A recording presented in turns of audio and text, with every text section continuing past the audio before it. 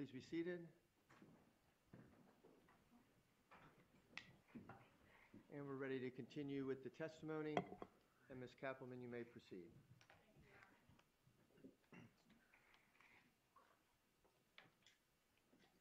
All right, so when we broke, we had just listened to call FF. And in FF, Magbanua is indicating that a threatening message was left on the answering machine of the undercover. Was a threatening message left on the answering machine of the undercover? No, it wasn't. All right, I want to go to the next day, April 29th, 2016. Can you tell us what call GG is, please? Can I refer to the call log? You may. GG is, it's Charlie Adelson to Katherine Magbanua at 8:45 a.m.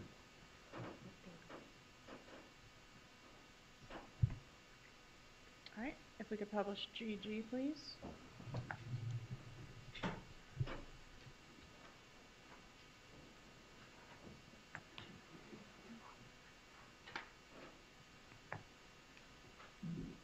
Hey. Oh. Really? What the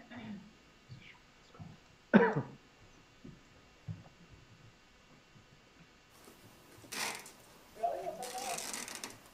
Did you have the guts to go on her phone and make a call from her phone? Nobody did that. And then, I don't know the rest of the story, whatever it is, or if my name is really on anything, or if they're even talking about me, but whatever it is, whatever game is going on, I'm gonna figure it out. Yeah. Pretty ironic. And if obviously you hear anything, because now it's like, now remember I told you I was like, apparently that the message, the voicemail now is in Spanish. So you responded back in Spanish. Yeah. You know? Like, and after whatever. And it's like you said, like some shit, like, oh, like, where the fuck it is, where the fucking thing, fuck you game, I fucking fuck you up in your motherfucking ass, I'll fucking mess with my fucking family. So it'd be a big fucking problem. The accent, being from where it came from, there's not a lot of that. I mean, It's the same accent. She said, I said it, and I was like, the same voice. So now, it's being like the same thing. Like, I'm so conscious about everything else, you know? yeah, no, sure. That's one scenario. But, you know, you gotta figure out other things just in case. It's one of two. It can only be one of them, apparently. It's Right. somebody that's desperate, not from the inside, because there's too much from the inside that the other person knows from the outside, so Right. they won't risk. That's why I know for a fact it's not from the inside. It's somebody trying to be greedy, probably, you know, hey, everybody knew who I dated in the past and stuff. I've had a couple boyfriends, you know, Yeah. so it's tough to doubt. Who knows? It's somebody not from the first layer, but probably the second layer. Yeah, and they just need a big message. So don't fucking worry. Don't worry. Regardless, whatever bullshit is happening, it will be taken care of. For the mere fact that I don't like anybody disrespecting your family, scaring your family, after everything you guys have been through. You know, you told me stuff that happened before, so it's not like I'm oblivious.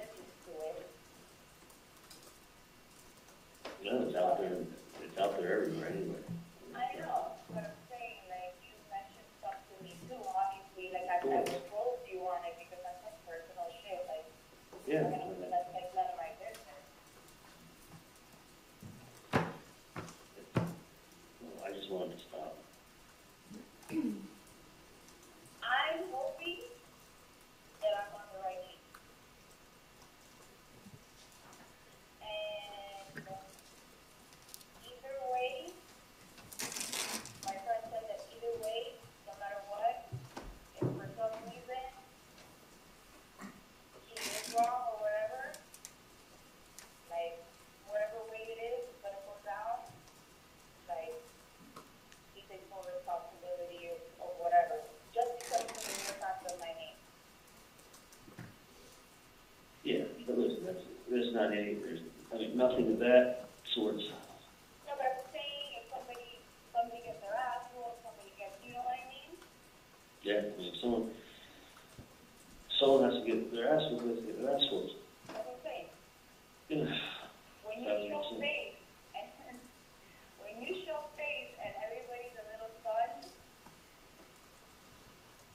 Yeah, I don't think it's, I'm a good reader of people, but some people are just really, really good at it, and I guess that's one talent that they have. One of the many talents, let me not be. well, I can't wait to find out. I know, me too, and I really feel bad if they're not even talking about me. Because this has become my issue now. Yeah. As a friend, I'm doing it because of the mere fact that I don't think any parent should be harassed. Nope. So, I completely, understand where you're coming from, but sometimes you gotta step back and listen to what I gotta say. Okay. Because there's always different scenarios to everything. Yeah, no, it's not just always it seems. Exactly. So let me caution you, you fucking never know. There's fucking people that will try to fuck you over every fucking day. Mm-hmm. All you know is a fucking patient. Maybe they Look. see me in a dental office in the beach before, where you know? Who knows? No. It could be a lot of things. That's what I'm saying. You never know. That's right. You gotta go all that fucking things out there. You can't just fix everything on one thing. But people crack. So, Yeah, oh no, it's gonna come, things always come out, and somebody's gonna be fucking someone, they're gonna be running their mouth, that someone get mad at somebody, and start saying, hey, you know who this was, and then, no, whatever it is, that's what I'm telling you. Just, like, let me say things out of the blue. You know what I mean? Let me throw some stuff out there. Because you can't be fixated on just one thing. Because then it seems like you know too much, which we don't know shit. fingers. So if I say something, it doesn't mean necessarily, like, yeah, like, I'm not a psychic. If I was a psychic, I wouldn't fucking know who's harassing you or me or whoever the fuck it is. Because It's they clear. have to talk, that's the first thing. Because the next talk is going to be the fucking bad. It is. Because it's too much. Yeah, and that's, I mean, that's like the next step. So, but this won't say to you yet. Just listen to what I say. Don't always go against it. Don't take it to the heart. Don't make it seem like that's really what I mean. Read between the lines. And go with the flow. I definitely. The style is comparing you to, right? What's up, people?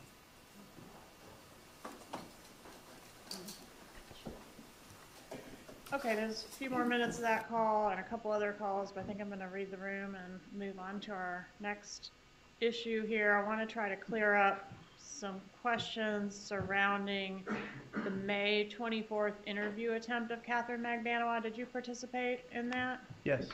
Okay, and we've heard a little bit about that, but there's some confusion about what occurred with this defendant's phone after that interview attempt. Can you explain to the jury what she did with her phone? Did she dump her phone? Did she get a new phone? Did she have Objection, a leave it. burner phone or something else? No, that's not a leading question. She can ask it in that manner. After the interview attempt, yes. She started turning it on and off, and went and got what we call a burner phone. There was a burner phone purchased, and she began using that instead of her regular phone for the most part. She still used her regular phone some, but it was turning on and off. All right, and how did turning it on and off affect or impact your ability to monitor her movements or surveil her? Yeah, the GPS tracking on cell phones like that, it's not actually GPS tracking. It's usually cell tower information, and it doesn't give you an exact pinpoint anyways. So when you turn it off, there's no way to actually ping the phone to see what tower it's hitting off of to be able to triangulate the approximate location. And was she still staying at the same location that she had been prior to the interview attempt? No, after the interview attempt, they left that residence and she never returned. All right, so how was it that you were able to locate her for her arrest? I believe it was the following day. We were getting intermittent pings, and as I was traveling down there, the TPD tech squad actually got a ping of a shopping center. Okay, The phone the was following day after what? Oh, sorry. After the interview. She was arrested the following day, or you're talking about Garcia's? I'm sorry. The next day I'm sorry. I'm referring to the wrong one. Yes, the following day. I'm sorry, repeat the question. All right, so after the interview attempts, which occurred on May 24th, you said Ms. Magbanua never returned to the residence she had been living at. How long was she living in some other place unknown to you between the time of the interview attempt and the time of her arrest? Several months. We never found exactly where she was living at after that point. Okay, so she was difficult to track effective the interview attempt. That's correct. Okay, and then I think you were talking about the next day. Was she was not arrested the next day, right? No, she was not. Okay, do you know when she was arrested? Not until, I believe it was October. All right, and in October, you said you were having a difficult time tracking her. How were you able to locate her to make the arrest? In October? Yes, sir. Yes, when we were getting intermittent pings, and one of the pings ended up at a shopping center, a large shopping center with a bunch of businesses. We got in the area of the shopping center. We're riding through it looking for her, and we saw her coming out of a store going through the parking lot to her vehicle. All right, and was there anything unusual about the way law enforcement approached her or the use of force in the making of this particular arrest? No, absolutely not. All right, and you said you were getting intermittent pings. Were those on one or both of the cell phones that she was using at that time? It was, I believe, on one or both. I don't recall exactly. TPD was doing it. All right, and law enforcement was attempting to track both cell phones, the burner phone as well as the phone that she had carried regularly previous. That's correct. Okay. One moment, please.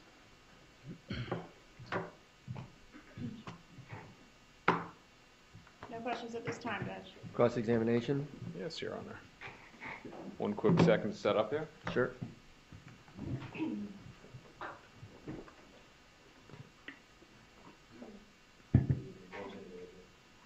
No problem.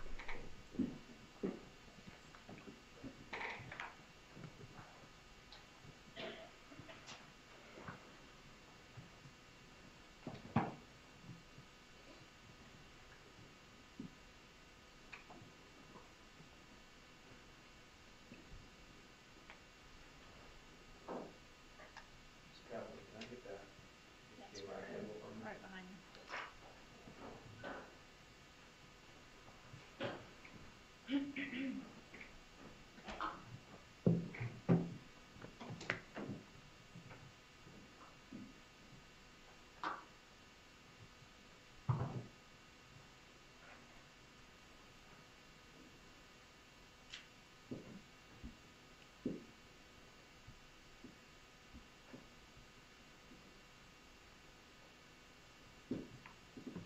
All right, let's do this.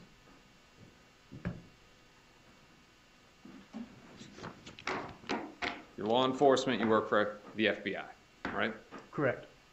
you would agree with me that your job is to objectively investigate, Correct. present the good with the bad, right? That's correct. And give that over to the government. Correct. It's culpable and inculpable. Perfect. You answered it before I asked it. Now, let's talk about FBI, the Department of Justice, and reports. Your reports are called 302s, right?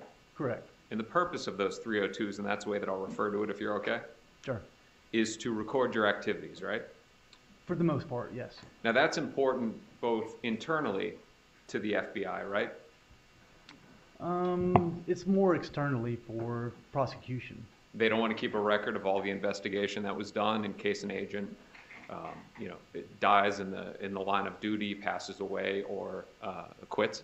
As long as there's documentation somewhere. Correct. You want to document the actions that you're doing, right? Correct. It's also important to you as an agent when you're testifying. You had to refer to some notes. It helps your memory, right? Correct. You're not just investigating one case at a time over the years. You're working multiple cases at any given time, correct? That's correct. Now, again, you provide that to the prosecution. It's important because, at least on the state level, it gets provided over to the defense, right? Yes, sir. Now, you had said at the beginning of your direct examination yesterday that you investigated the defense's theory, right? Correct. And I want to make sure that we're clear on what happened and what we're saying. I'm showing you it's been entered as a demonstrative. Autofocus beyond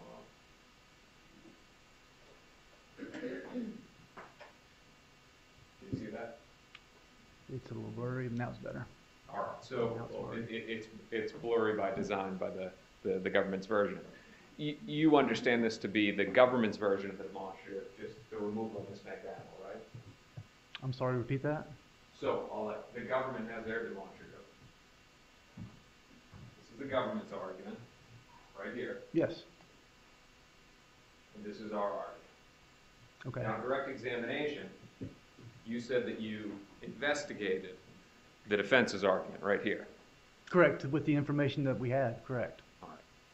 What did you do to investigate We scrubbed all the phone records through all the intelligence agencies across the nation. I sat down with DEA and ATF, scrubbed all of their phone records, looked at every phone record that any of the individuals had that were associated with them, any investigations that those phone numbers are associated with, and identified who those phones were, and did everything we could to figure out if there was other phones out there that they could have been talking on. Agent, you would agree with me that sometimes crimes are committed not using phones, correct? Sometimes, yes. All right. Now, in this case, it's weird. At times, there's arguments of burners, and there's times that there are arguments of non-burners. Your investigation was limited to the phone numbers that you knew for these participants, right? It was limited to that, plus all the records that we were able to search for other investigations. Correct. Okay, so, and that's what I'm asking. How many 302s did you draft about investigating that theory? I wouldn't do a 302 on not finding anything. You wouldn't do a 302 saying, I investigated this so that somebody else doesn't have to at a later time? No, that would be investigative analysts that would actually do the scrubbing of the numbers, not me. So my understanding of what you did is you looked at Garcia, and I'm doing this off memory, his 5986 number? One of his numbers, yes. Okay, and then Charles Adelson, his 9923 number? Yes. And you didn't find anything, so that theory is knocked out. We tried every which way. We tried all the numbers in the past. And I'm not saying you didn't, but what I want to explain to this jury is that the investigation was limited to cell phones. I wouldn't say the investigation was limited to cell phones. Okay, so I'll ask again, what else did you investigate beyond phones to determine any link in between these individuals?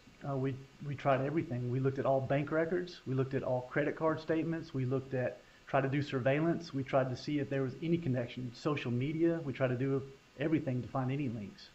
Did you ever meet with Juan Marcos Vega? No, I did not. Did you ever meet with Anthony Ortiz before he died in July of 2017? No, I didn't. Okay. Let's now talk about Katherine Magbanua. And we're going to sum up here the evidence against her. So the direct evidence is Luis Rivera, correct? He's the only witness that's saying she was involved. I would disagree with that. That's saying that Katherine Magbanua was involved, there's another witness saying that? Saying those exact words? No, there's not another witness saying those words, no. Okay, so the only witness that's saying that Katherine Magbanua is involved is Luis Rivera.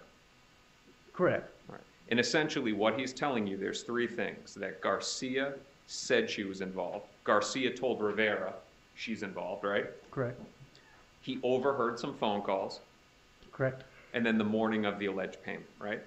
correct, Ultimately, what he tells you is Katie is the one in the middle doing everything. correct.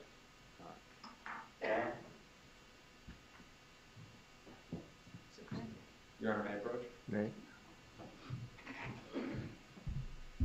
Agent, before we started here today, I'll let you hold on to that. Before we started here today during the break, I showed you a video.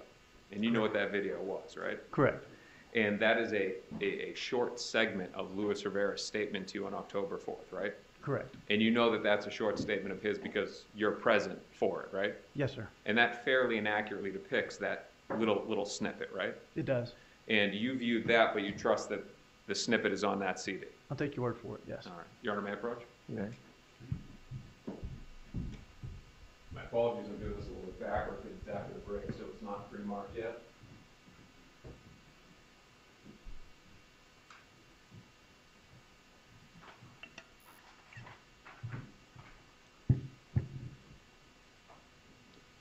Objection, Judge, we're publishing something that's not in evidence. I haven't published it yet. Okay, well, Right. I can see it. Well, I don't know what that is, but if that's what it is, then it needs to come off. That's just on screen.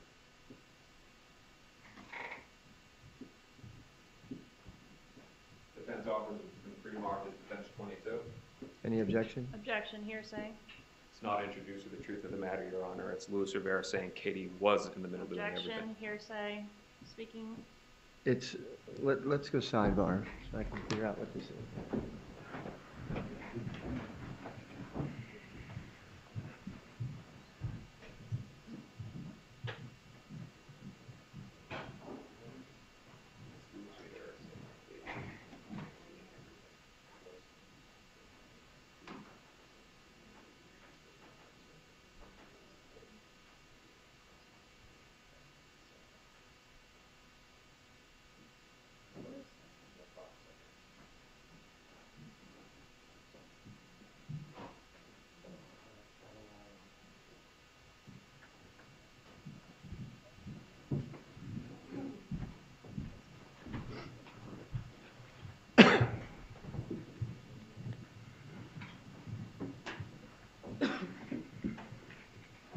Okay, it's marked as what number? 22. Okay, it'll be admitted as defense 22. May I publish? You might,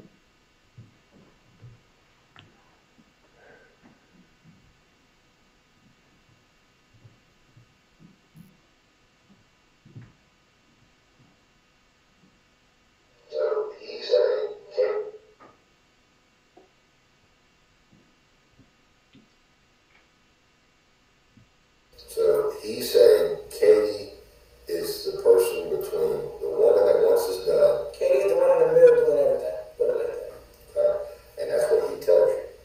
Okay.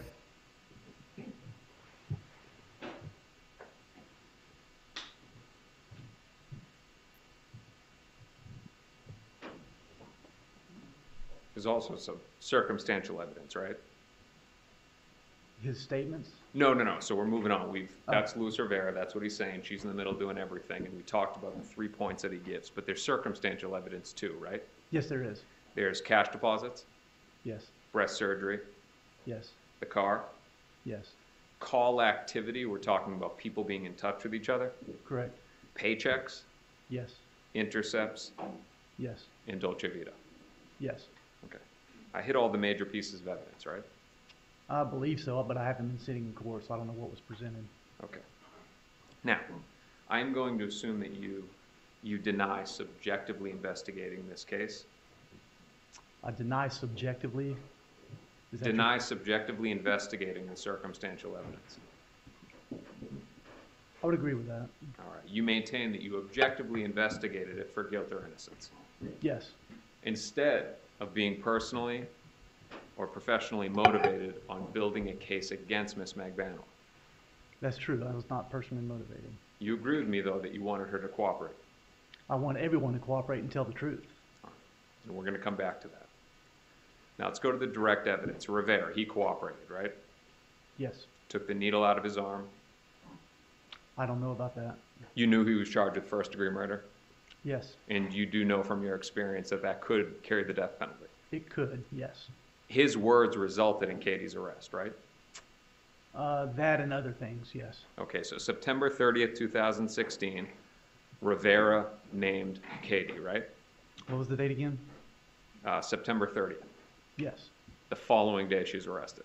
Yes. I forget if there's 31 days in September, but 9:30 statement, 10:01, you're in South Florida putting cuffs on her, right? I believe that's correct, yes. Okay. Let's go back and talk about the Federal Bureau of Investigation and Department of Justice, specifically recordings and reports. You'd agree with me that to do recordings on witnesses that are out of custody, you have to get special permission, Correct. and it has to be pertinent, right? Has to be pertinent? Or you tell me, you work there, I don't. Yeah, we have to have special permission, yes. All right. In custody is different. If they're in our custody, it's different, correct. So your testimony is that they have to be in your custody? That's correct. If we arrest somebody under FBI charges, we are required by DOJ policy to record them. Now I'm going to go to some questions and we're going to come back to that. Real quick here. Isn't it true that it's required by the Department of Justice, no matter whose custody they are in, to record? That is not my understanding, no. Would it refresh your recollection to take a look at your deposition? Sure. Counsel, 169 to 170.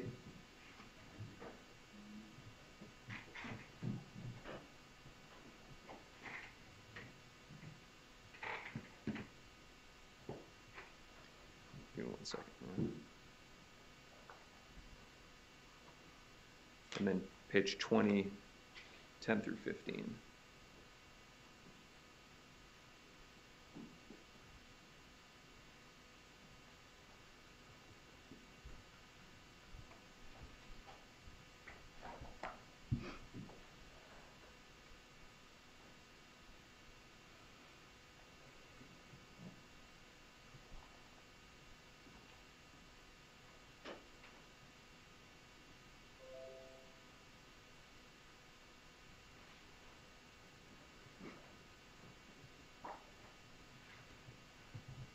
Your paper? Yes. Take a look at the lines. Here to there. And which deposition is this? First. Okay. And then I'm going to give you another page number when you're done with that.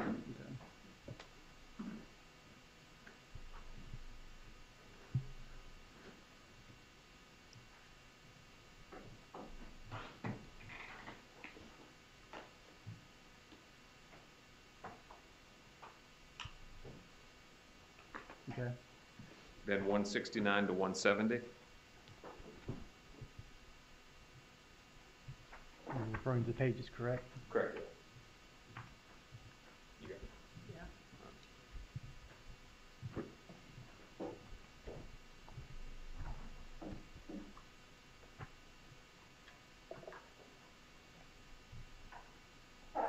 You said page 169 to 170? Correct, 169 to 170, and take a look at that and let me know if it helps.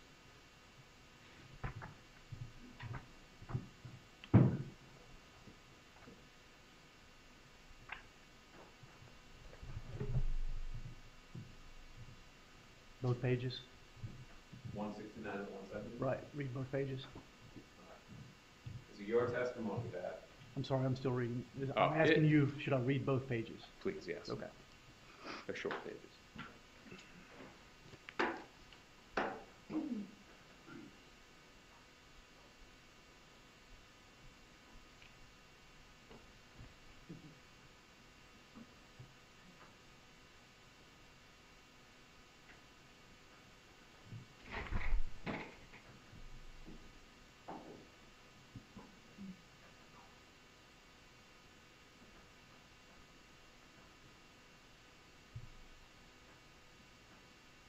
Okay, That help your memory? it does. Your Honor, if it's okay with the government, so we can just leave that up there. Any objection to that, Ms. Kaplan? No, sir. Okay. You can just close it and then we'll reference it as needed. Is your testimony that if somebody is in state custody and an FBI agent goes inside to meet with them, that they're not to record it? That's correct. Okay. That's not law though, is it? It's just policy. That is policy, correct. Now, Tallahassee Police Department, they have a completely different policy, right? Correct. You interviewed several people with investigator Sherry Bennett, Yes, we did. all out of custody. I don't remember if there was ever anyone. No, I'm going to give you the list. Oh, okay. There was people that you met with that were out of custody, right? Correct. Jessica Rodriguez, Yes. Juno Mchinda, Yes. Samantha Shez Magbanua, I believe she was in custody. Francis Magbanua. Yes. Okay. Now, all of those are recorded, correct? I believe so. All right. So just because there's an agent there doesn't mean, hey, it can't be recorded, because if there's another department there, they can do whatever their department allows, right? Correct. You'd agree with me that a recording is more accurate. It's word for word. I mean, you can hear the inflection. You know the exact words, correct? Sometimes, depending on the situation, yes. Reports, like the one that you did for Yindra Velasquez, those are summarized, right? Correct. You're not giving a full transcript. Correct. You're giving, and I use this word, I don't want to convey an improper meaning. You're giving your opinion of what they're saying. Because you're not writing exactly what it is word for word, you're giving what you're interpreting their words to mean, correct? That's a fair statement, yes. Okay. Let's talk about Rivera in his plea agreement. You'd agree with me that he agreed to give the truth and the whole truth, correct? Correct.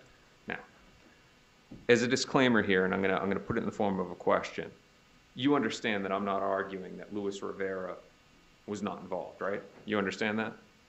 I haven't heard your argument yet. Okay, so you understand that I agree that he was there and he was with Sigfredo Garcia and the two of them killed Professor Markel. Okay. Okay? Now, that goes into the topic that you had on direct examination. And you brought up the fact that he knew certain facts, like that Professor Markel was leaving town and the bullet hole in the drug dealer. Do you remember that? Yes. All right. I'll put this in the form of a question. You understand that what I'm saying here is that he is untruthfully implicating others to get a reduction. What's the question? Okay. That you're implicating that? Correct. I'm giving you this because it will help with the questions. Okay. That we're not saying that Rivera and Garcia were not involved. We're saying that he's untruthfully implicating Magbanua to get a deal. That's Okay? your statement you're saying, All right. correct? Correct, yes. Yes, okay. So your testimony, you were saying that certain facts matched up.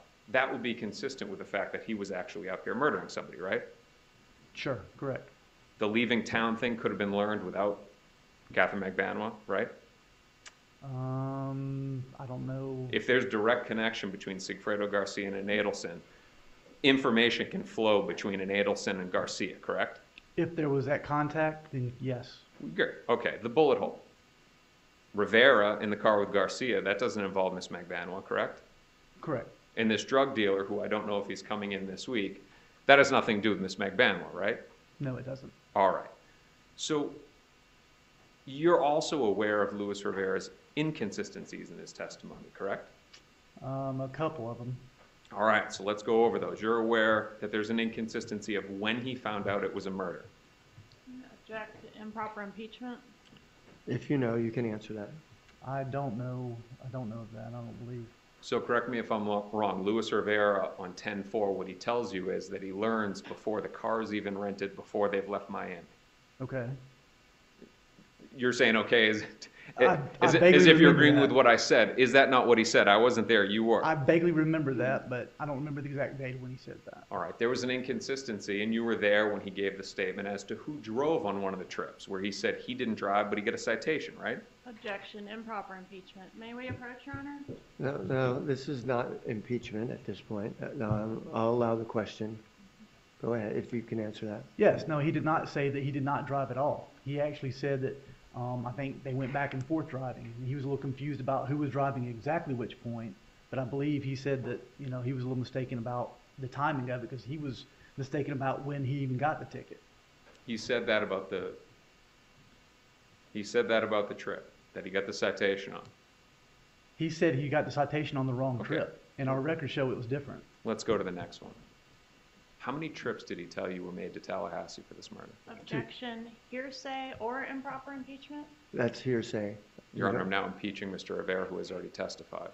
Mr. Rivera has given a statement to this witness.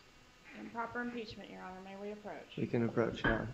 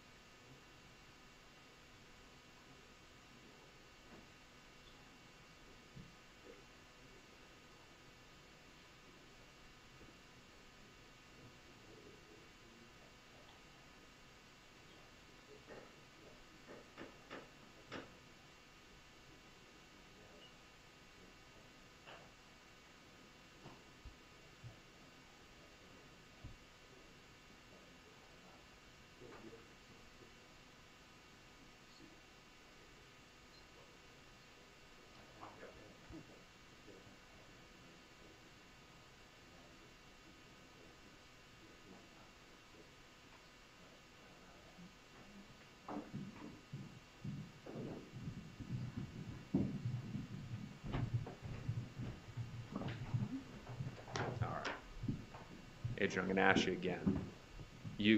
Let's just preface it for the jury here. You met with Luis Rivera 5/27/2016? I believe that was the date. 5/20. 5/27. Let's go with the end of May 2016. Okay. Beginning of June 2016. You're talking about the jail interviews, yes. Yes. The end of September 2016, Correct. and then again early October 2016. Correct. How many trips did Luis Rivera tell you were made to Tallahassee for the purpose of this murder? By who? By him? By anybody involved? I believe he told us 2. Through your investigation, this includes the statements that were obtained from Luis Rivera, your review of the call detail records. Where was he the morning after the murder when the phone call started going? You're asking for the cell phone records, where that was or where he said he was? I can't recall. Both. I recall him saying that he was at the barber shop. And I don't recall the cell phone record. That's Sergeant Corbett question. And you remember writing a 302 about the cell phone communications that morning? I do. And you would agree with me that you wrote in there that he was at a different location on Normandy Ave? I don't recall. I'd have to look at that and refresh my memory.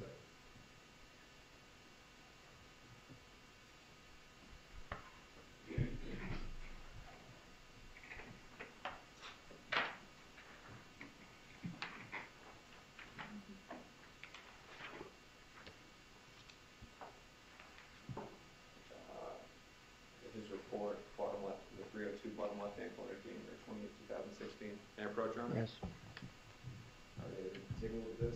Yes, sir. Nope, that helps out. Okay. Which day am I looking at? July 19th, the morning after. Okay.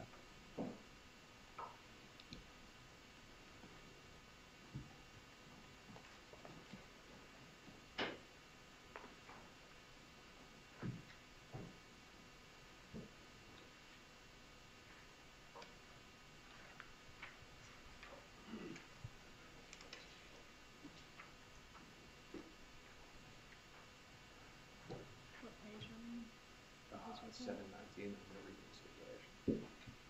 So we don't vote. 7 of 19. No, 719, do that.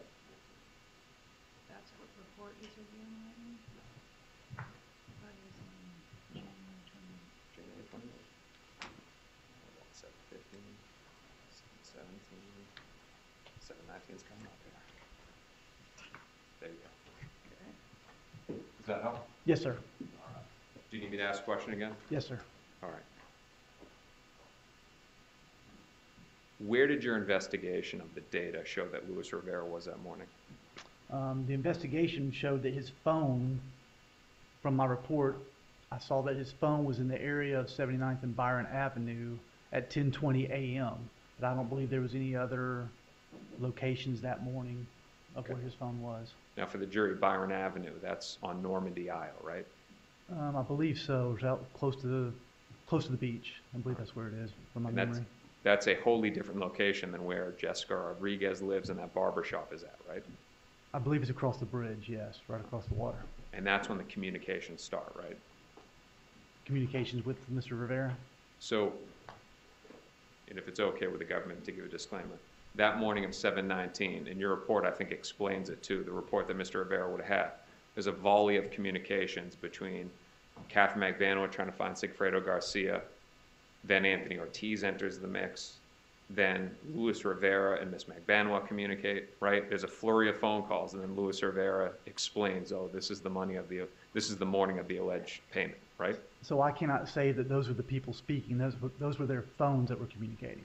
Okay. And you've always operated under the belief that Luis Rivera had that 8153 number, that handset with him that morning, right? Yes. Because that's the phone number that's communicating with Miss Magbanua, communicating with Jessica Rodriguez, right? Correct. And that was something that he built his testimony around, the fact that he said, I spoke to Katherine, then I spoke to Jessica, and I went back to the house, right? I don't know what he testified to today or this week. I'm talking about the statements that you have received, not the testimony in this trial. Okay. In fairness to the jury, you're not allowed to watch that. Correct. Okay. So, who called who that morning? Who called who first? Did Katherine call Luis Rivera, or did Luis Rivera call Miss Magbanua? I don't have the complete phone records.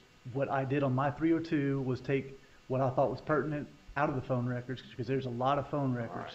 And that's what I put in my 302. So I can't, that would be a Sergeant Corbett question, because he was the expert. This was something for my reference to be able to go back to and remember if I needed to. So what you're saying is that there was a communication between Luis Rivera and Katherine Magbanua that morning, but the report that Mr. Rivera has did not say who called who. I don't know. Does it say it in there? Does it say what again? Say that again. Does it say who called who?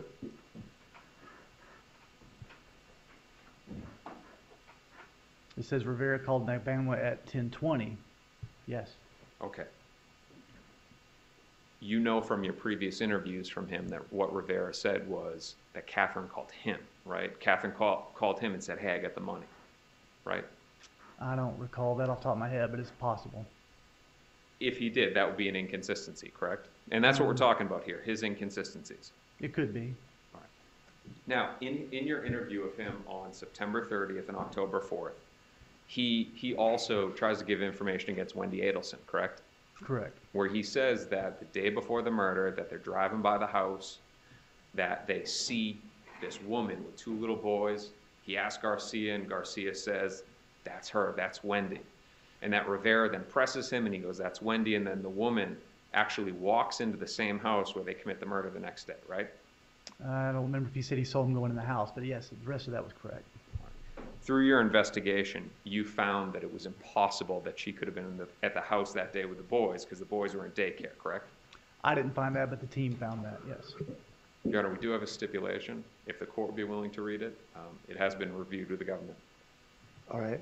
Do you want to see it again? Yes, Your Honor.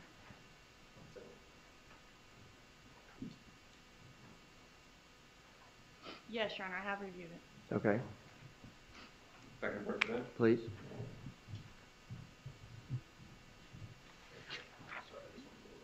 Okay. All right, this is a stipulation. I'll read you the instruction in regards to stipulations first. When parties agree that certain facts are true, That is called a stipulation of fact. You must accept stipulated facts as having been proven. However, the significance of these facts, as with all facts, is for you to decide. In this case, the stipulated fact that you must accept as true is the Markel children were enrolled at Creative Preschool, which is in Tallahassee, Florida. The drop-off pickup schedule for the week of the murder is as follows. Monday, July 14th, 2014. Dropped off at 8:55 a.m. by Dan Markel, picked up at 5 p.m. by Dan Markel. Tuesday, July 15th, 2014. Dropped off at 8:25 a.m. by Dan Markel, picked up at 4:50 p.m. by Dan Markel. Wednesday, July 16th, 2014. Dropped off at 9 a.m. by Dan Markel, picked up at 4:30 p.m. by Wendy Adelson. Thursday, July 17th, 2014. Dropped off at 8:30 a.m. by Wendy Adelson, picked up at 4:45 p.m. by Dan Markel. Friday, July 18th, 2014. Dropped off at 8:50 a.m. by Dan Markel. Thank you, Your Honor. Agent, that would be another inconsistency of Mr. Rivera, correct? It would be on what he was told, correct? Or what he told you. It could be, possible. Let's go back to FBI, DOJ, and the work that you do. And you said that, you know, the hope is cooperation. You would agree with me that on the federal level, many times the goal is, on these bigger federal cases, to get people to cooperate against each other. I find that in all cases, not just federal cases. But you find it that that's usually a drive to get the dominoes to fall, right? If we don't have evidence on other people, then that is one technique that you can use. And you would agree with me that on the federal level, to get your 5K, your Rule 35, which are the legal terms for reductions, many times you have to actually lead to an indictment that leads to a conviction. In some cases. And you understand that Luis Rivera had just come from the feds, right? He had just been federally prosecuted? Yes, he was in the federal system. Where he had gotten cooperated against? I don't know if he got cooperated against or not. All right, so he had just come from that system that talks about getting other convictions for reductions. Now he's involved in this case, and you're involved, right? Correct. And he knows you're involved. Correct. And he knows from your lapel pin and the badge probably on your hip that you work for the FBI and the credentials that you showed him. Correct. So he knows again that the feds are involved. Yes. All right, let's go now to 5/27/2016. That's the first time you meet with Luis Rivera, right? Yes. You interviewed him in custody. Correct. You recorded it and you did a report. Yes. June 21st, 2016, you interview him again. Correct. He's in custody. Yes. You recorded it again. Correct. Sometime in August or September, he comes to an agreement with that office, right? I don't know when they came to an agreement. But you do know that on September 30th, 2016, you interviewed him again. That's correct. He was in custody, in state custody. Correct. It was not recorded. Correct. Could have been. Could have been. You were notified on September 29th, 2016, so it wasn't, you know, a last-minute thing. You could have gotten the gear. Correct. Retired investigator Isom actually had a camera with him that was used in the van ride right after, right? No, I believe that was incorrect. All I right. believe that was somebody else's camera that he borrowed when we went on the van ride. But what I'm saying is he had it. No, he didn't have it with him. He borrowed it Okay. when we went on the van ride. Now, you were in the Jefferson County Sheriff's Office, right? That's correct. You were in the same interview room where on October 4th it was recorded, right? That's correct. So that room could have recorded it. It could have. You would agree with me that on the September 30th interview, you did not write a report either. No, I did not. That was a proffer. So, Agent, is that not breaking policy? No recording, no report? No, it's not. Not for a proffer. And again, I'm just going to ask you one more time. If they're in state custody, your testimony is that you don't have to record it. That's correct. Counsel, pages 169 to 170. 19 to 25, 1 to 7.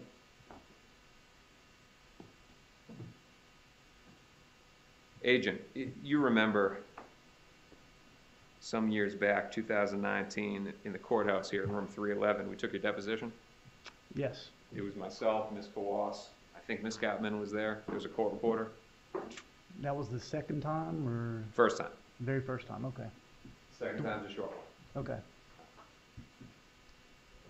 Do you remember being asked the following questions and giving the following answers?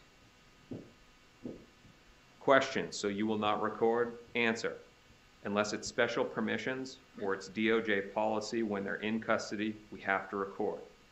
Question, if it's an inmate, you. If it's an inmate, if they're in our custody, if we arrest somebody and we're going to interview them, DOJ policy is now, it's a newer policy, just a few years ago.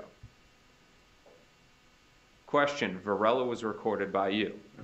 Answer, he was in the jail, yeah.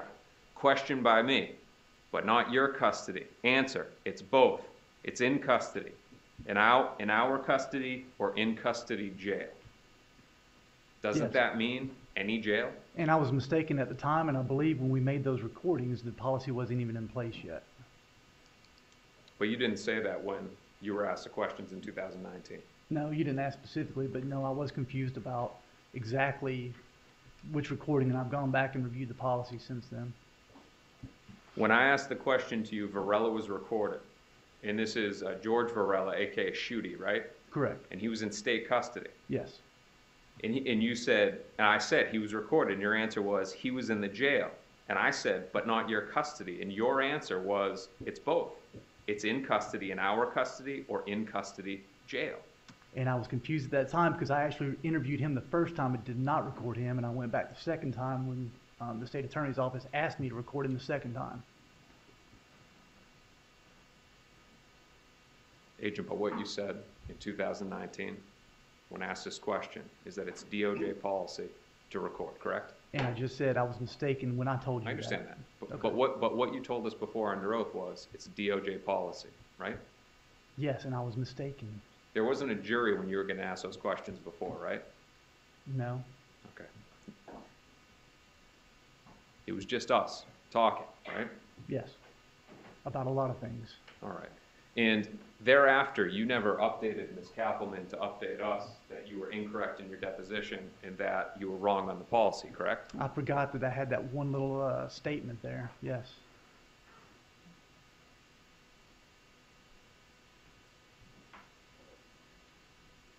Is it your testimony that, so with George Emmanuel Varela, a.k.a. Shooty, you met with him on May 31st, 2016? I don't remember the dates. In June 29, 2016? That's the 2 dates that you have in my reports? Yeah, is it your testimony that you didn't record both of those? That's correct. Well, let me ask this in a different way. Were they both not recorded? No, I believe the second one was recorded. The first one was just a 302, I believe. All right, so agent, if I have a Hawk, what's a Hawk video? Hawk Video's a type of recorder. It's a type of software. Used by the feds. Yes. And if I have a Hawk video from May 31st, 2016 and June 29, 2016 for George Emmanuel Varela, does that not mean that the feds recorded it? You're telling me you have 2 recordings for him? I am. I don't recall that. If that's true, doesn't that just impeach what you've just said about the fact that the state told you to go back and record it again? No, it's not true. No.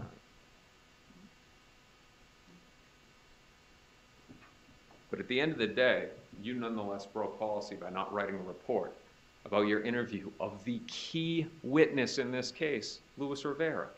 Like I said a while ago, it was a proffer. We don't record proffers. We don't write reports on it unless it's requested to by the prosecutors. So you're telling me that it was these prosecutors that said, don't write down what he says? No, that's not what I said. They're not your boss, are they?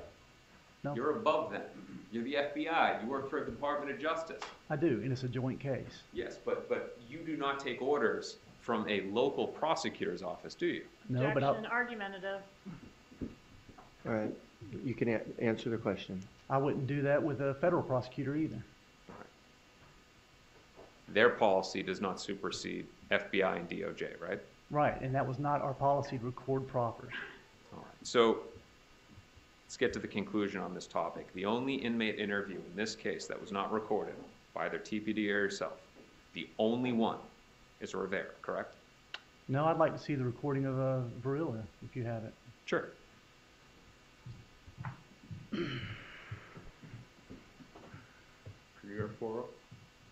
Gardner. We'll come back to that when they pull it up.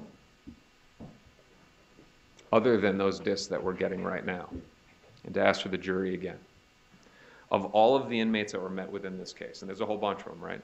Not that I interviewed, no. There's only a handful that I interviewed. The handful that you interviewed, out of all of them, Luis Rivera being in custody when you met with him, and we'll get the answer right now for Varela. Okay. You know of no other inmates that were not recorded, correct? Not off the top of my head, no.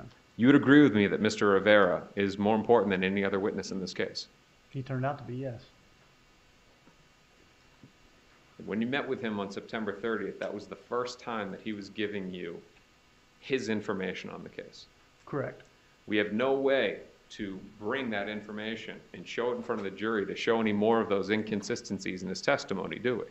Outside of our testimony, no.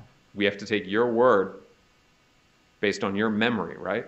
Because there's no report either. Correct. I believe Investigator Isom did a report. Understand.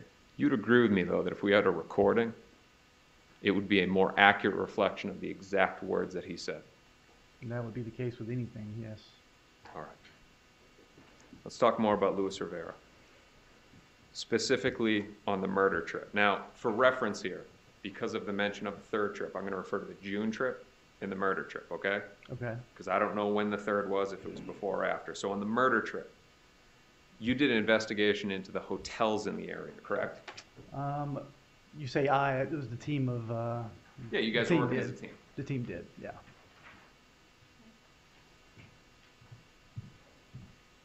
And that investigation involved going to all the local hotels and pulling all their registration cards, all their databases to find out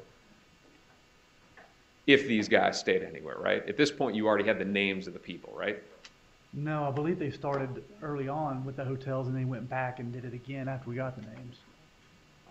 Now, for this murder trip, you were able to, and when I say you were saying it was a joint effort, so I'll just say that the team, you were able to uncover a registration card that tied back to Luis Rivera, correct? Correct.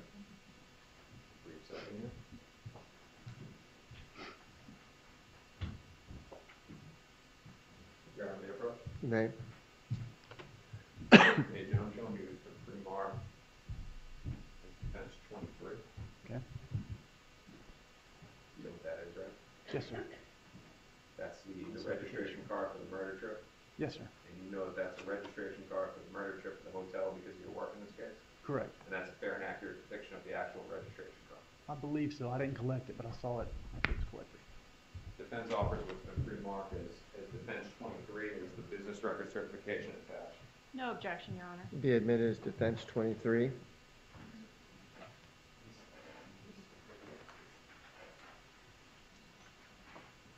Permission to publish? You may. All right, so Agent, what we have here is a registration card with the budget in, correct? Correct. It's got Luis Rivera, right? Correct. Norm Dial address. Correct. And he puts on there that there's two people, right? Yes. All right. Now again, I don't disagree with you. Sigfredo Garcia is there. All right. But now I want to reference to you the June trip. You don't have any hotel paperwork for the June trip, correct? I don't believe so. All right, so there's nothing that's establishing that Luis Rivera wasn't alone on that June trip, right? With respect, let me rephrase that. Okay. There are no documents from any hotels like this. Like, this shows number of people in the party too, right? Correct. There's no documentation like that supporting Garcia being there for the June trip, right? No hotel documentation, correct. Correct. I'm not saying that there aren't other things that's been discussed, but we're just focusing on this paperwork. Okay. All right. Now let's talk about Anthony Ortiz. Thank you. She has better questions than me. So, did Luis Rivera not say that he stayed at that same budget inn on the first trip? I believe he did, yes. All right, but somehow no records were able to be retrieved. No, we had to, from my understanding, I believe Investigator Isom had to dig through basically an attic just to find that one. Something like an attic to find that paper document. It was not very well organized hotel. I'm sure he loved that. Yes. So, let's talk about Anthony Ortiz. You understand Anthony Ortiz to be known as King Anthony. That's what I've heard, yes. And what that means is that he was a Latin King member like Luis Rivera. Correct. You'd agree with me that he didn't say in either the 9:30 statement to you, the one that was unrecorded and not recorded, or the October 4th statement, he never mentioned Objection, improper impeachment, Your Honor. establishing a negative, Your Honor. It's not impeachment. Let's finish the question. What's the question? He never mentioned King Anthony's involvement. I'll allow it. Not that I recall. He never mentioned King Anthony's involvement in the alleged payment on the morning of July 19th. I don't recall him doing that, no. Never said anything about giving King Anthony his phone to go to Normandy Isle, stuff like that. No. And of course, now we talked about a third trip, but specifically now to King Anthony. Rivera never told you about a trip between Garcia and King Anthony to Tallahassee, right? No. Never mentioned any involvement whatsoever. Not that I recall in those meetings, no. And for that reason, because it was never mentioned, you never investigated King Anthony. Correct. And we touched on this before, but to give the exact date, you're aware that he died July 9, 2017. I was not aware of the date, but I'd heard that he passed away, yes. If he died July 9, 2017. Or do you not remember when he died, or do you not know? I just don't remember. Your Honor, if I could have one brief moment. I think you said you didn't remember the date, correct? Yes, sir. He said he didn't remember the date. Would it refresh your recollection to take a look at the obituary posting? Probably not. So I think somebody else saw that, not me. All right. If he did die on that date, well, he did die. But if his death happened specifically on July 9, 2017, you would agree with me that that was 12, 13 months after Luis Rivera has already cooperated. I'd agree with that. All right, so had he mentioned him at all and given full and truthful testimony like he has to give with a cooperation agreement, the FBI could have moved fast on that and figured things out, right? Possibly, yes. All right. And through that, there could have been that possible connection between Garcia and one of the Adelsons. I don't know about that connection. Because he's dead and you never met with him. I never saw any evidence to even allude to that. If Rivera had said to you, though, this guy was involved, you would have met with him, right? Yes. Okay. Now, Rivera never made any statements to you that on the morning of July 19th, everybody had burner phones, did he? No, I don't believe so. We touched on that a moment ago. You've always operated under the premise that Luis Rivera had his 8153 number, right? Correct. And Rivera and all of your other investigation only showed that Miss Magbanua had a 1312 number. Correct. Let's talk about Juan Marcos Vega. You've heard that name, right? I've heard it. And you know from the federal indictment that it's a co-defendant of Luis Rivera. Yes. He was a Latin King probationer. Okay. Wasn't familiar with him being a probationer, but okay. All right. Have you taken a look at Mr. Rivera's indictment? It's been years. Would it refresh your recollection to take a look at the indictment? Refresh my recollection of what exactly? What his status was in the Latin Kings. You've reviewed indictments before, right? Yes. You know that in all federal indictments that there's a factual section that explains who parties are, who businesses are, stuff like that, right? Yes. You read that before. Yes. If Juan Marcos Vega is a co-defendant, which you know him to be, there would be a description of his involvement in this RICO indictment within the indictment, right? Sure. I'm not contesting that he's not a probationer. I just don't remember. Do you trust me that he was a probationer of the Latin Sure. Kings? Sure. All right. Did Jason Newland, he's an investigator with Ms. Kaplan, right? Correct. So he's law enforcement but works for them. Correct. Did you receive any information from Investigator Newland about Juan Marcos Vega? Not that I recall. would that be why the FBI yourself did not investigate Juan Marcos Vega? Didn't investigate him because I found no other evidence of him being linked to any of these investigations. Well, you didn't get the evidence because Jason Newland didn't tell you, right? If he had evidence, yes. Okay. And if he had evidence and he gave that to you and said, hey, look, there's a lead here, we need to do something, you would have done something about that, right? If it hadn't already been followed up on by them, or if there was something valuable there, then yes. You would agree with me that, and you said it on direct examination, your role in coming into this was to be the arms outside of Leon County, right? For the most part, yes. It's not that they can't do it, but yes, I have a better mechanism to be able to make that happen. Yeah. So their jurisdiction is local, whereas yours is, it's national, actually, but yours is throughout, you have an easy reach throughout the state. I do, because I have agents in other locations I can reach out to. But you actually have sort of like a cop here can't go to another county and arrest somebody, right? That's correct. But you can. Correct. Because you have national jurisdiction, right? Correct.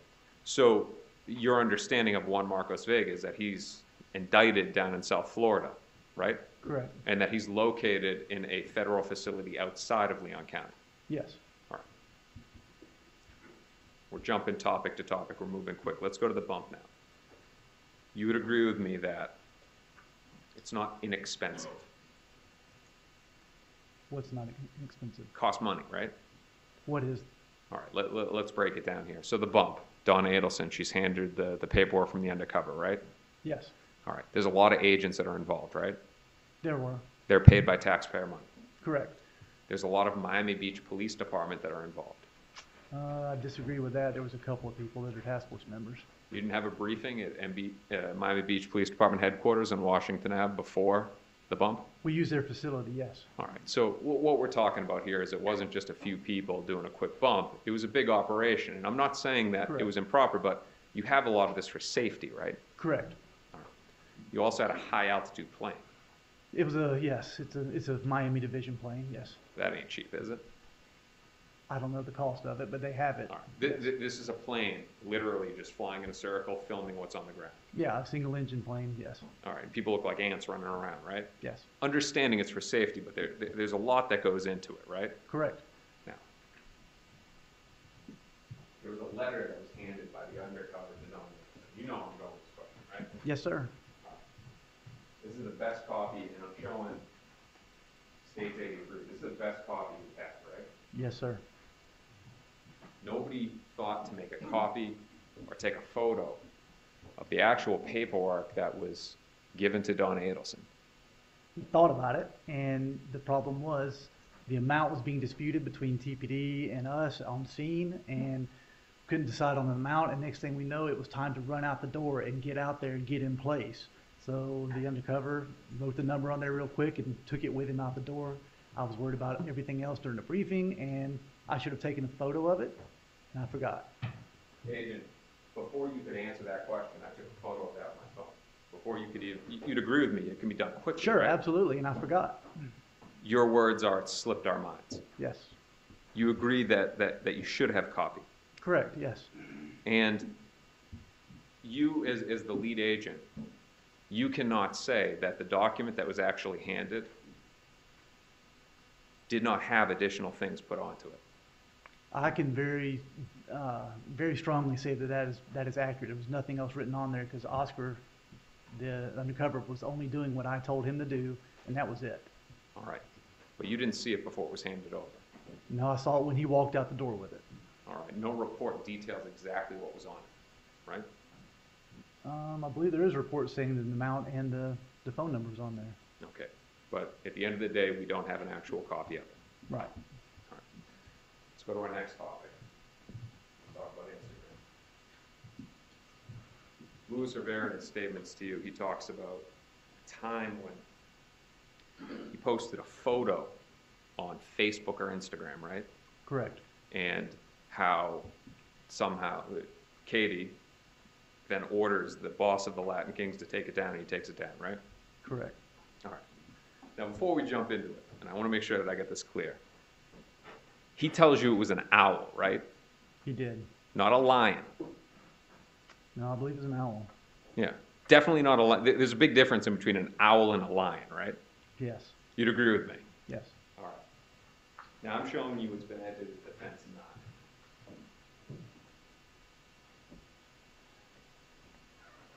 You recognize the guy in that little circle, right? Focus it through better.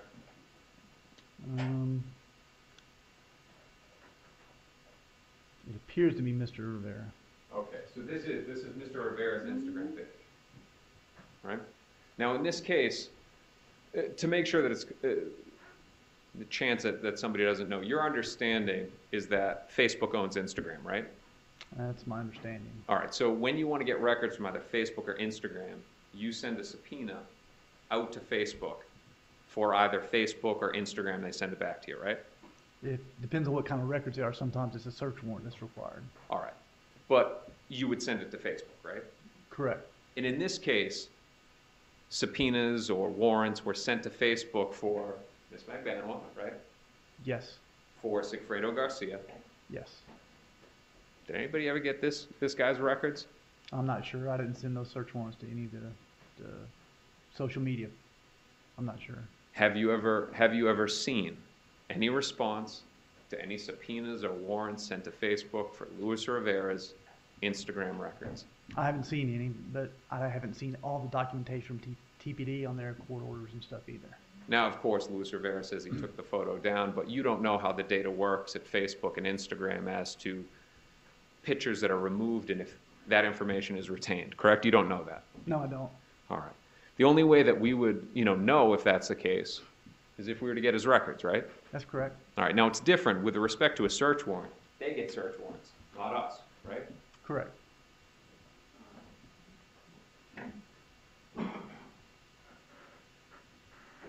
Is the reason why this was never requested out of a fear that the deeper we dig into Luis Rivera, the greater the chance that we find more inconsistencies in what he's telling us? Absolutely not. My understanding was that they did dig into it, but I never saw it. You would agree with me that it would have been smart to get his Instagram records after that claim. If it was available, yes. You don't know whether it was available or not? I personally do not. And he gave his statement less than 2 years after the murder? That sounds right. You're not aware of the retention period of Facebook? I don't. You have not no of Instagram. You have no reason to believe that it's less than 2 years? For Instagram, I'm not sure about that. I know Facebook is not, but Instagram's a little different. Okay, but we'll never know. I don't know. You can check with the TPD officers. All right, let's go through circumstantial evidence now. Let's start, and we'll go in order of what we talked about before. Okay. If Your Honor wants me to stop at a point for No, an you can afternoon break. continue for just about 15 more minutes. Cool, all right, yeah, I can do that. So, circumstantial evidence. We'll start out with the cash deposits. The theory here is that it's payment from a murder, right? That's what the evidence led us to believe, yes. Okay, and that's good for your theory. Right. It's evidence. It's evidence for your theory. We'll phrase it that way. Okay. All right. You agree with me that you sitting here as the lead agent on it, you cannot say where that money came from. No, we tried to find where it came from. We looked at all possible avenues to try to figure out where it came from. All right. So let's talk about the evidence that we do have. And this is going to focus on nightclubs, okay? Okay. In 2013, you're aware that Miss Magbanua was working in nightclubs, right? Yes.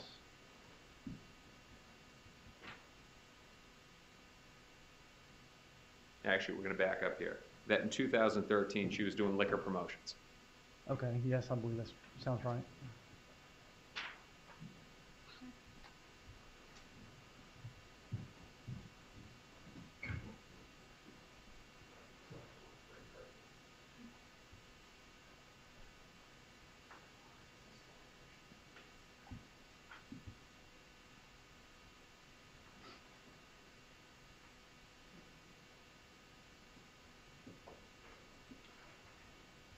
Your Honor, may I approach the witness? You may.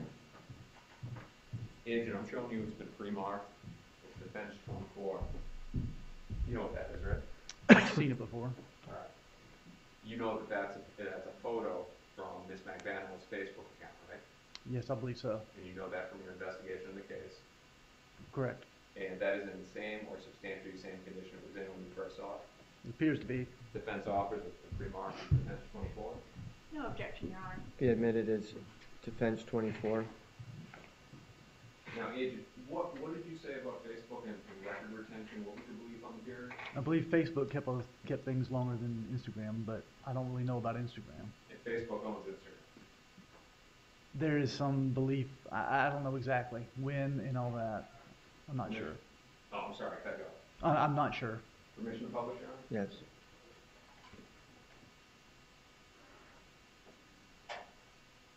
So, Agent, sometime Ms. Magbanua was arrested 2016, right?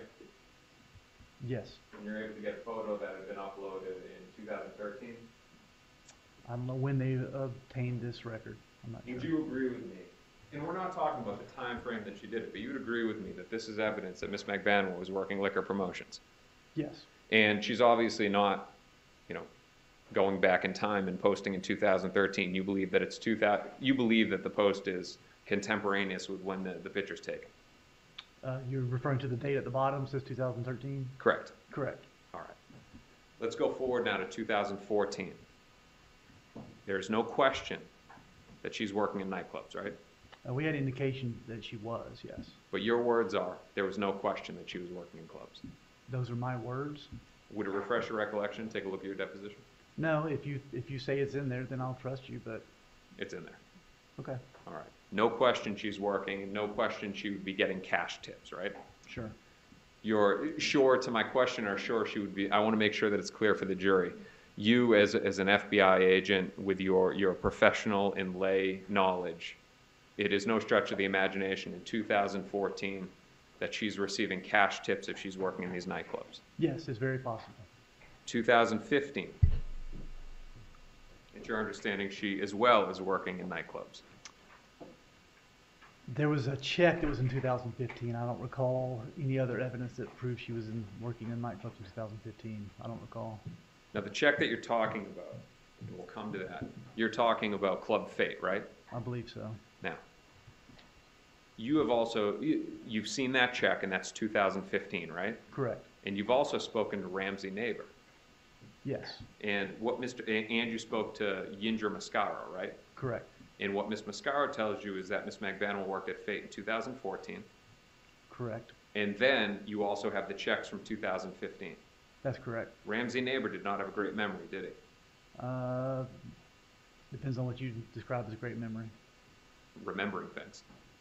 I mean, he remembered her. That was pretty good. Remembered her, but he did not remember exact details about all the employees. It took him a while to remember. He didn't have any records and stuff like that, right? That's correct. Okay. And you don't know whether Ms. Magbanua worked there in 2014, left, and came back in 2015, which would be consistent with Ms. Mascaro on the check, right? The only information we have was that one check that we could find. Ms. Mascaro specifically remembered that she worked there before she became pregnant, right? Correct. I believe that's what she told us. And there's no question that Ms. Mascaro had her child in 2014, or that she became pregnant in July 2014 and 9 months later had her child. I believe so. Right? And we don't believe that Ms. Mascaro, as a young mother, is working in a nightclub all night, right? As a young mother? Yes. I don't know about that either. Okay. But the information that you do have is Ms. Mascaro, that Ms. Magbanua was working there in 2014, and from the check, 2015, right? That's the information we had. The phrase consistent with has been thrown out a lot in this trial. Is that not consistent with Ms. Magbanua working at Club Fate at 2 different times? At 2 different times, yes. I'm showing you it's been entered as defense 18. You've seen this before, right? I have. Photograph of 2015. I don't know when the photograph was taken, no. You got a velvet rope in the background, Yes. and you've gone and tried to investigate these nightclubs. Yes. All right.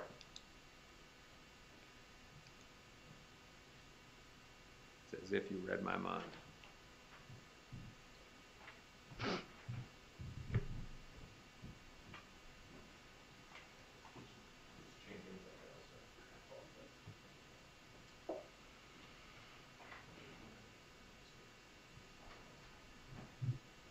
You are an expert witness. May.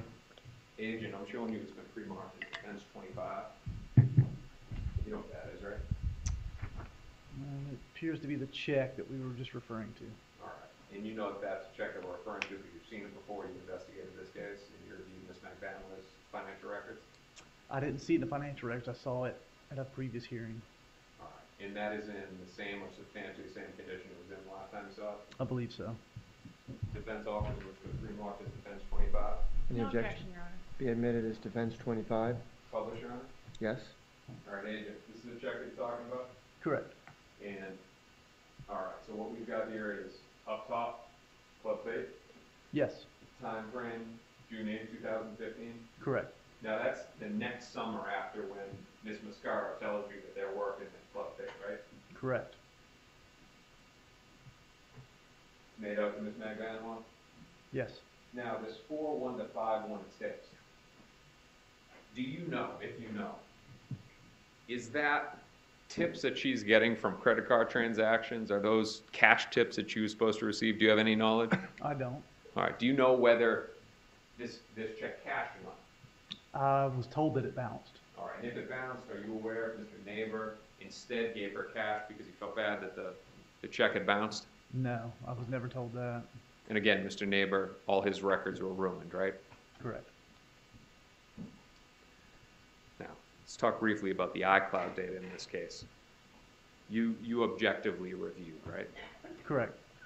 And you went through all of Charles Adelson's iMessages, right? I can't say I went through all of them. I went through some of them. Are you aware of the message on April 30th, 2015, where Ms. Magbanua was talking about quitting the nightclubs because she's getting home? Objection, hearsay. Overruled. Because she's, do you remember? I don't recall off the top of my head if I saw that one or not. Would it refresh your recollection to take a look at the iMessage? Sure.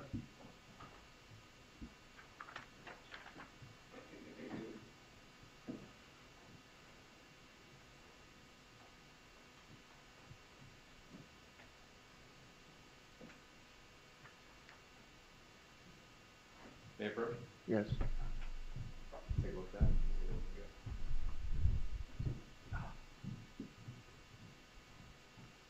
Your Honor, get my glasses. Okay. Tried not to. And Your Honor, I'll get through this topic and then I'll advise the court. For that Okay. break. All right.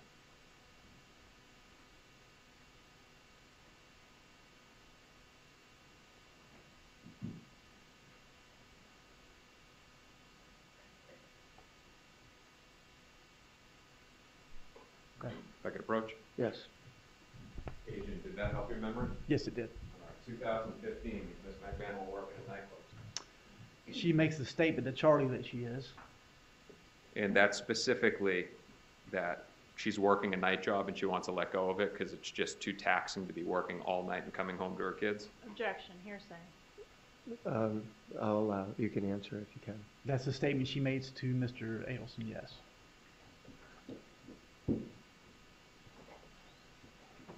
Now, in direct examination, there was a lot of talk about the intercepts in this case. And you've listened to all of those intercepts, correct?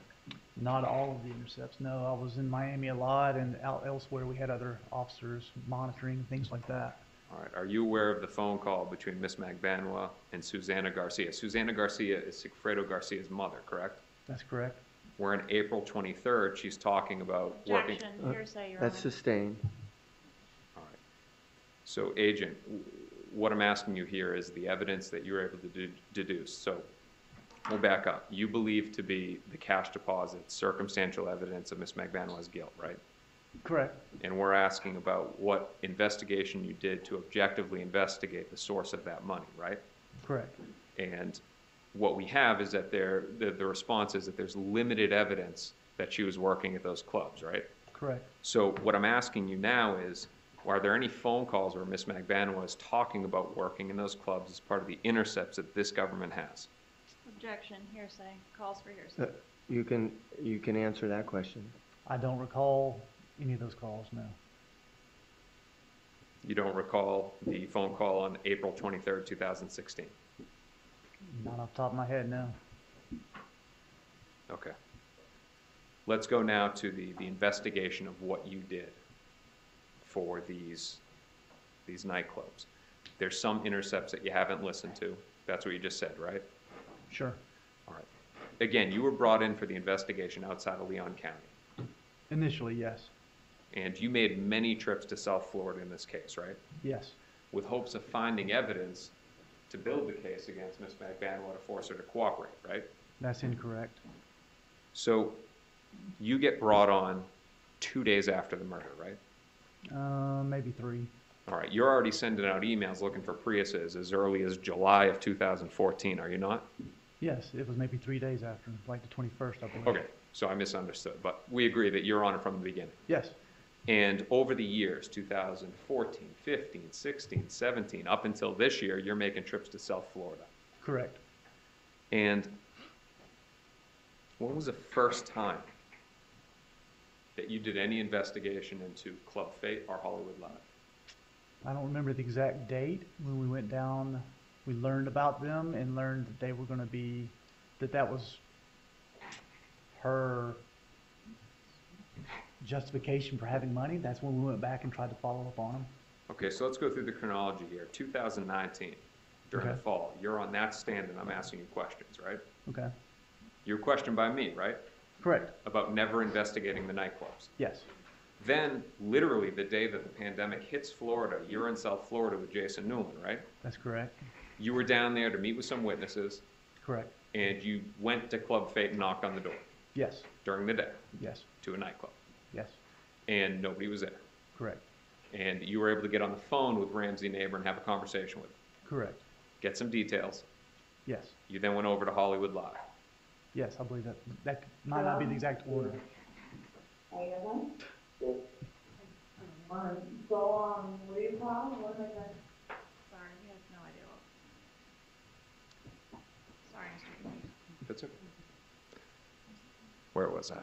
I don't know. Where were you was the question. Where were Hollywood you? Live, he was at. Where were you? So you then go over to Hollywood Live, right? I don't remember if it was the order, that exact order, but yes, we went to both. You speak to a guy, Yes. no idea what his name is, No. no idea who the owner is now. No. The owner may be in jail, something like that, Could be, yes. and you get no information. Correct. 2021, you speak to Ramsey Neighbor again, right? Yes. Again, over the phone, Correct. never met with him in person. No. Haven't spoken to any of his coworkers, No.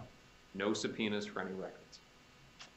I don't recall. I thought we had a subpoena for the records, but I don't recall.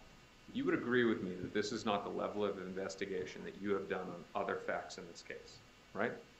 That's true, because the avenues to take to get to this information is totally different than other avenues, because whether I find where somebody says that there were no records, so anybody's word about what she made, nobody had records of it. If there was absolute records, then yes, I would go through the extent of getting those records, which is what we did. Isn't she here because of the word of Louis Rivera? That is not the only reason, no. Arrested the day after he gave his word that she was involved, right? That's correct. All right, so the word of a coworker of Miss Magbanua working during that time, other than Miss Mascaro, that wouldn't be important? She says she made $100 if she said she made $10,000. That's not really, Because it's better to show a bank account with cash deposits that you can't attribute to a nightclub, right? I can't actually establish how much she made by talking to some other employee there. They don't have records of what she made. But you can further educate this jury on the fact that there were cash income for years from cash-paying jobs, right? How can I establish that through one of the witnesses? It doesn't evaluate to come out to be an actual direct evidence. That would be their opinion. Is that written on a plaque in Quantico? Can't figure it out, we won't look at it? Objection. That's argumentative. Ask another question. Agent, wasn't it a matter that you did just this very superficial investigation so that you could sit before a jury and say, hey, I did something, so I couldn't cross-examine you on not doing anything? Objection, still argumentative, Your Honor. You can answer the question. No, that is not true. We have 1,000 different avenues you can take. There's thousands of rabbit holes out there, and you have to take your best options to go down these rabbit holes without wasting all of your time and to actually go after something that could be fruitful. If we deem that it might not be fruitful by talking to some random waitress that might or might not know how much she made, that doesn't evaluate any true evidence. That there's some truly inculpable evidence out there or exculpable evidence out there, then we go after that and we go through that thoroughly. So you choose what to investigate and whatnot. We follow the evidence is what we do. Your Honor, I got a few more on this topic and then, Okay. all right. Staying on the topic of cash deposits, in 2016 you interviewed Fabian Radoslovich. For the court reporter, that's Radoslovich. You spoke to that guy, right? Yes, we did. And he operates Optimark International Realty, right? No, I believe he was just a licensed realtor within that office that actually, like a contractor in that office. All right, we're on the topic of explaining cash deposits. You learned from Mr. Radoslovich that Miss Magbanua was paid in cash, right? $10 an hour, yes. All right. And you don't know the amount of hours that she worked, do you? She began working there on April 18th, like the day before the bump. The government didn't ask you about that, though, did they? No, I don't believe so. About her employment, her cash-paying employment at Optimark Realty. No, I don't believe so. Sigfredo Garcia. This is going to be our last topic, but before the court want to take a break. You know him to be a drug dealer, right? That's the information we had, yes. You know him to also be the robber of other drug dealers along with Mr. Rivera. I know Mr. Rivera was. I don't think I have any evidence that Mr. Garcia did that. All right. He didn't tell you in the 10-4 statement that they would do drug rips, and there was a time that they did a drug rip together? He possibly did tell us that about one time, yes. Mr. Garcia, he is a hired hitman, correct? He is, yes. And his support to Katie through that income, drug dealing, robbing, and murdering, that would be cash, right? Most times? One would suppose that he would have to pay her cash. There was no other forms of payment to her that we found. All right. Now, he's a bad guy, he's a drug user, he's a drinker, right? Yes. But there's no question he knows how to make money. I don't know about that. How much cash did he have on him when you arrested him? Didn't have any cash on him. There was, I believe, $4,000 in the vehicle, hidden in the vehicle. Sure it wasn't 5? Maybe it was 5, yes. All right. That's not a small amount of money, right? No. That's not $10 an hour type money, is that? Nope. All right. So the question again is, this is a guy that knows how to get his hands on money. I don't know that. All right. But what you do know, or what you can't say, is that he didn't support the mother of his 2 young kids. And they were young kids, right? They were, yes. All right. And you can't say that he wasn't supporting the mother of his 2 young kids, right? We had no evidence to show he was supporting him, and I know some of the calls, I can't say how there was any payments being made. I don't know. It doesn't mean it didn't happen, though, right? It's possible. And just so I'm clear, that the spike in the deposits into Miss Magbanua's account, right? Right. That would be consistent with the spike in Sigfredo Garcia's income by way of the murder, right?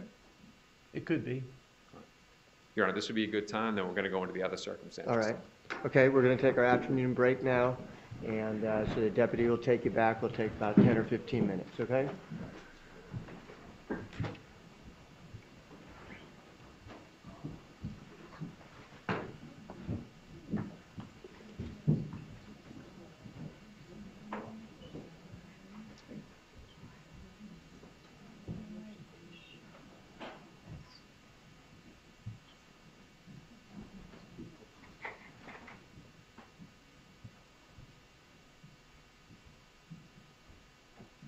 All right, jury's out of the courtroom. The door is closed. Please be seated. Mr. Decoste, can you give me a good estimate at this point? I was about to give you a page number. Out of 1 pages. I would say right now, I'm saying 4:15. So another hour, you're saying? I think so, yeah. All right. Okay, and then we'll have redirect, and then we'll see what happens after that. So let's go into recess for about 10 minutes. Okay. And then we'll be back to continue. To let Your Honor know, we've got a short witness, Investigator Sherry Bennett, in the event that we start our case today to throw on a witness. I can tell you, I think that, and it may be a good time to tell you, our expert witness, John Sawicki, is not available tomorrow. Wait, I got an email that maybe we can he let me know that he may be able to come tomorrow, so. Forget everything I just said. he All just right, got me. so, let's talk about your witnesses then real quickly. Are you gonna have a list for me, the number, are you gonna be able to finish your witnesses potentially tomorrow? No. You're certain of that? I think that we're gonna be able to handle it, and then, so tonight, we're gonna put together our final witness list now that we know the government, assuming the government's resting. So we know the full landscape of the case. We have all of our witnesses lined up. The plan is to have them here tomorrow. We can knock all of them out, but it's a question of Ms. Magbanua, and I'll let Ms. Kwas, if the court's okay. All right, and I don't need to know that now, but what I would like to do, though, is that if we could, I know that we have to break at a certain time tomorrow, for other reasons, but I want to do everything that we could potentially do to try to get all your witnesses done tomorrow, okay? And not go over into Friday, and then that way Friday morning, we can start with jury instructions and closings. If the jury can get the case by noon or soon thereafter, then I'll allow them to deliberate on Friday for a period of time. So, just so that you know that is our goal moving forward, okay? All right, we'll be in recess.